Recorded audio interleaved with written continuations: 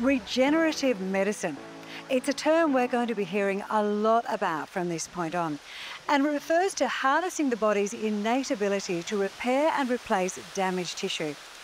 In Western Australia, biotech company Orthocell is creating a huge buzz in this field as it works to create a bit of biotech to regenerate damaged or severed nerves. Can you imagine bringing movement back to a paralysed limb? They're currently 10 years into their quest. That's 10 years of research and trialling. Have they finally unlocked the holy grail for surgeons? Trudging through the bush, it was just quite peaceful and serene. 2 minutes later,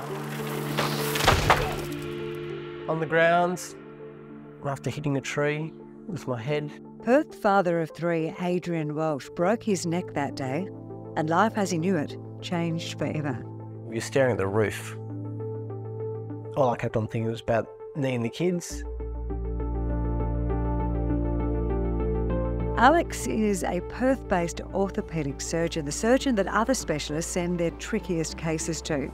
He's continually seeking out the latest advances in the world of medicine to improve outcomes for patients.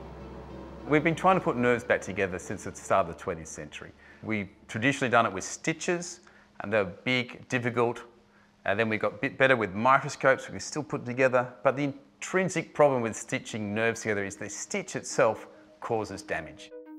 Rempler is one of a suite of products developed by Orthocell, and it's been a decade-long odyssey. It's the result of the work of Orthocell co-founders Professor Minghao Zhang and Paul Anderson. So now what we try to do is try to introduce this scaffold material that it mimic the outer layer of this nerve structure, and thus it create a very nice local environment. It actually can guide the nerve fiber, just like electric wire, into the muscles. Our key invention is actually we are able to develop collagen materials that mimic the body's own collagen with all this natural fiber. The novel combination of biotech and surgery has now been successfully used in more than 20 patients in Perth, and it's a long way from traditional methods. What we did was use our experience in medical science to help us to understand what type of collagen would be right, what shape of collagen would be right, and how to apply that collagen in the right way.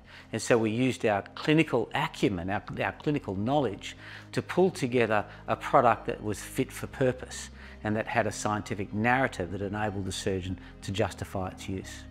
This is a device that I've discovered that allows us to join nerves together with minimal or no sutures. So what it is, it's a bit of collagen membrane made out of the skin, and it's in 2 layers. It has this nice shiny layer on one side, and all the fibres in one direction, and there's a rough layer on the other side, all the fibres are in a different direction. Now these, the smooth side, is a nice barrier to stop things from sticking to the nerve.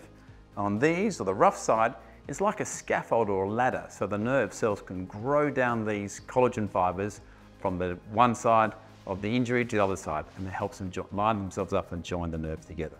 And it's quick, and it's easy, and it's reliable. And we can teach our registrars to do this in just a couple of days.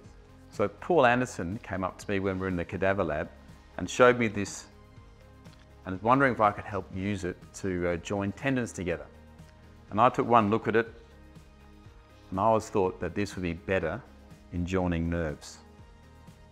And the rest, they say, is history.